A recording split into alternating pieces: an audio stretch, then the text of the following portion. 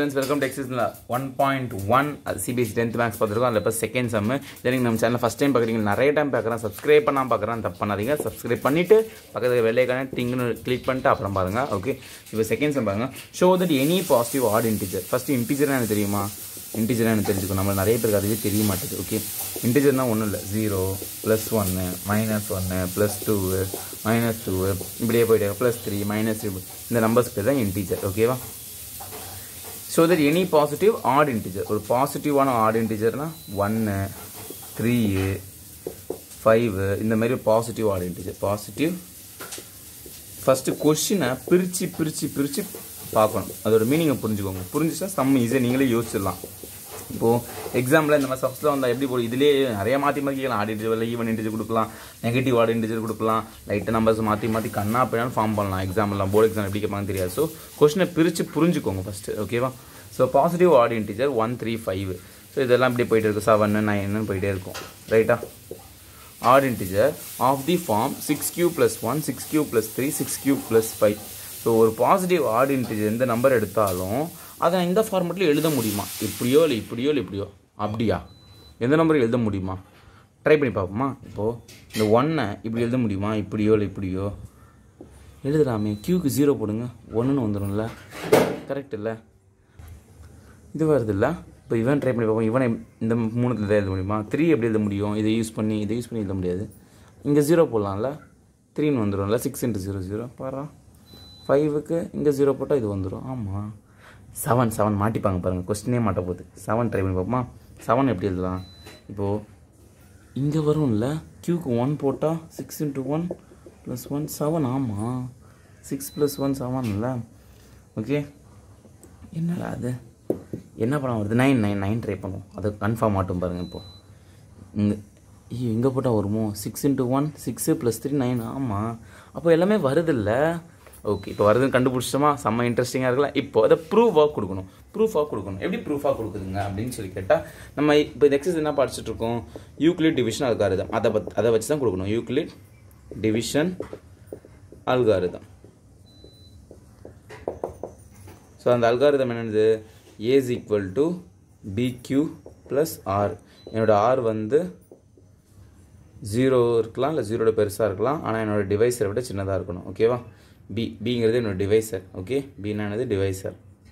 என்னோட டிவைஸரை விட சின்னதாக இருக்கணும். இதுதான் இந்த கண்டிஷன். ஓகேவா? இதான் யூக்ளிட் டிவிஷன் அல்காரிதம்.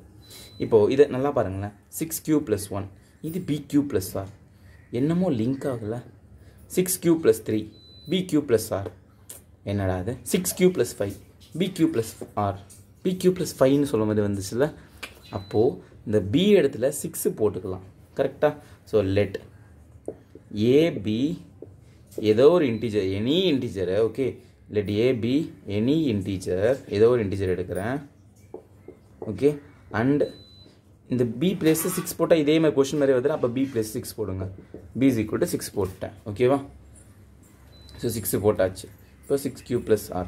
இப்போது B ப்ளேஸ் 6 போட்டால் நம்ம இந்த கண்டிஷன் என்னது?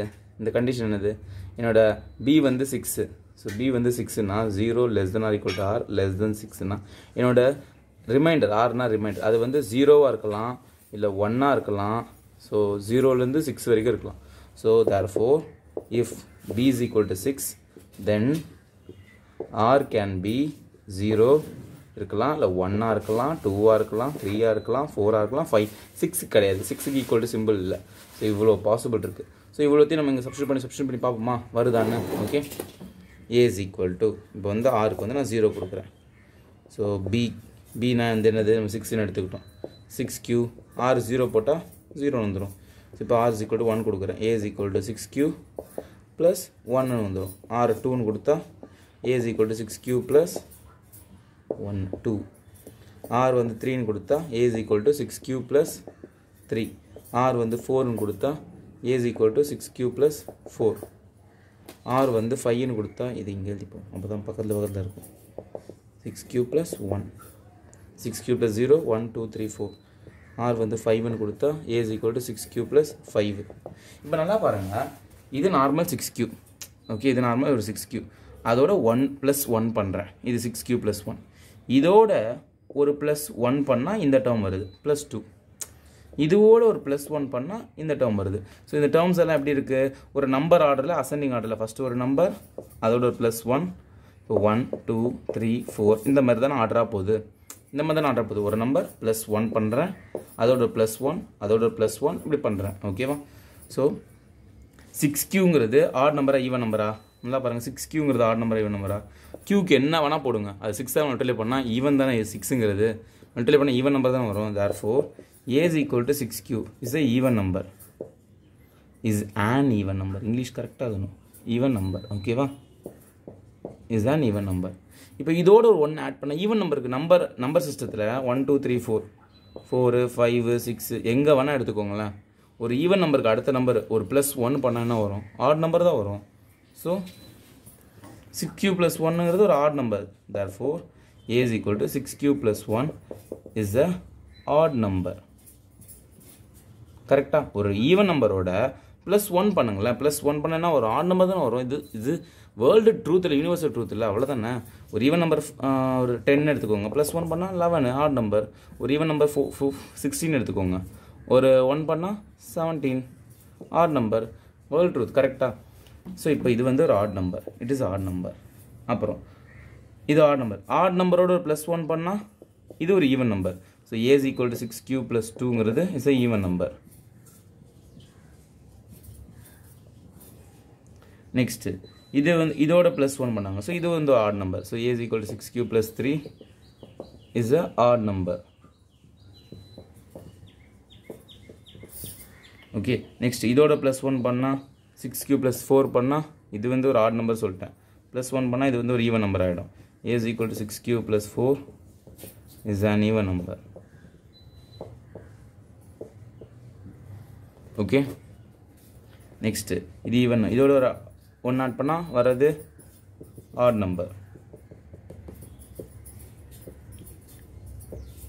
இப்போ இதுலேருந்து என்ன தெரிஞ்சுக்கிட்டு, 6Q + 1 வந்து ஒரு add number, 6Q + 3 is an odd number, 6Q + 5 வந்து ஒரு ஆட் நம்பர்.